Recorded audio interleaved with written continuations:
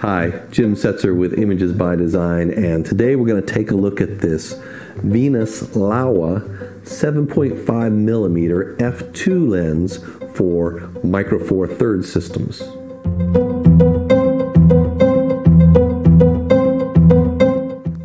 Okay, for any product video, I like to disclose the sources, and for this particular product review, this is a bought lens. I bought this lens to address a particular photography challenge.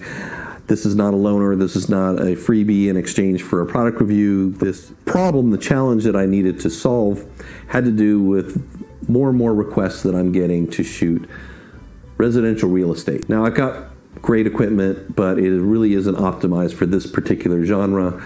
I'm recording right now with a full frame DSLR with a 24-70 2.8 lens. I use that to create all of my stills in real estate, and for video aerial I use drones, including this Inspire with the X5 camera gimbal combination and the 15 millimeter f1.7 that comes with that kit. And then of course walking around doing tour videos, mount that same rig to the Osmo. Now, if you're a real estate shooter, you probably already know my dilemma, and that has to do with coverage. I need a much wider field of view than 24 millimeter full frame or 30 millimeter full frame equivalent is going to give me to shoot smaller spaces, bedrooms, large pantries, hallways, those kinds of things. Just simply does not have the wide field of view that you need to do it properly in real estate. So I picked up this guy. Never heard of Laowa before, but fantastic reviews, and I thought I'd give it a shot. Relatively inexpensive. It's an all-manual lens, a little over $500 US. I bought the lightweight version. I spent the extra $20 US to save 20 grams. It's a little under $500 US if you get the standard version of this lens. Taking it out of its nice little jewel box container it ships in, the first thing I notice is its size. It is tiny. It's even smaller around than the standard Micro Four Thirds back cover. That tells you how tiny this lens really is. The next thing you notice is that for its size, it's really dense. It really is surprisingly heavy. It doesn't sound heavy compared to like a big full frame lens, but for its size, it really is, and that's because of its all metal construction. Even this lens hood is aluminum, so back flange, all metal. Very impressed with the build quality, the feel of the thing. The focus ring is very smooth and stiff. I want that to be nice and stiff, especially if I go to mount that on that drone. I don't want the vibration changing the focal distance.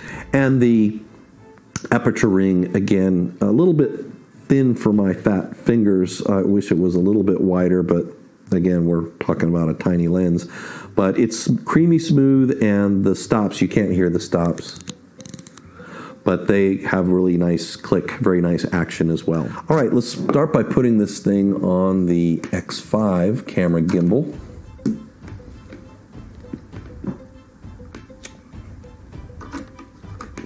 Goes on just like that. I had no problems with the camera and gimbal operating with this lens. It is the right, it's small enough to fit inside this restricted space, and it is well balanced on this particular gimbal. In fact, with the lens cap on, it actually is perfectly balanced, so that tells you how close it is balance-wise. The only drawback, and this has nothing to do with the lens, this is a DJI problem, is that DJI, for some reason, on this Micro Four Thirds camera, mounted the lens mount 90 degrees off from what a normal Micro Four Thirds camera would do. So any pedal style lens hood like this one is going to be oriented wrong to the sensor, meaning that these large pedals, which should be top and bottom, end up on the side. And so in almost every video mode, those pedals are in the shot, ruin the shot. So we gotta lose this. Now, configured like that, it works brilliantly. I've got some test shots I'll throw up here. You can see what I mean.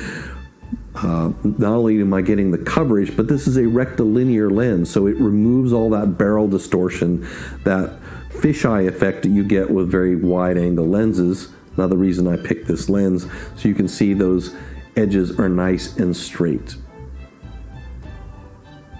Okay, this I believe is going to solve my video coverage as well as that distortion problem that was plaguing me. How am I going to use this lens to fix my stills?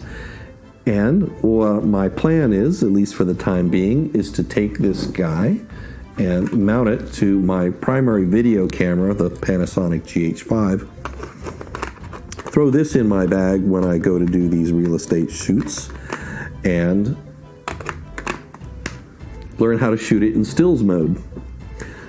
The tests I've done so far, let's use this lens hood. There we go. Looks a little silly, but that's okay. It comes in black and silver. I picked the silver one because it was in stock, but now that I've got it, I almost kind of like the kind of retro look it gives. Not that that's important. I did a few test shots around the studio. Again, I got really great coverage for smaller spaces. Nice rectilinear, so it's all right in camera. It's just pretty much ready to go. I want to do a coverage test, so I put it in front of this faux brick backdrop I've got in my portrait studio. And like almost every wide-angle lens, there's some vignetting and there's a little bit of softness in the corners, but neither of them is by any means bad. I mean, I was very impressed with the quality of this lens, edge to edge. And that vignetting I can very easily fix with the preset during import in Lightroom. The softness in the corners, nobody's going to care in real estate imagery. None of this stuff gets blown up to large enough to even notice that. So, so far, I'm very impressed with this lens. I'll take it out on a couple of shoots next week and see how it performs in the real world. And when I get that lens hood or hoods designed and printed, I'll put it on the Inspire and take it in the air and see how it handles in flight. Hey, you guys know the drill. If you like this video, do click like down below. And if you want to see more videos from me, please do subscribe. I love subscribers. For Images by Design, I'm Jim Setzer. Have a fantastic day.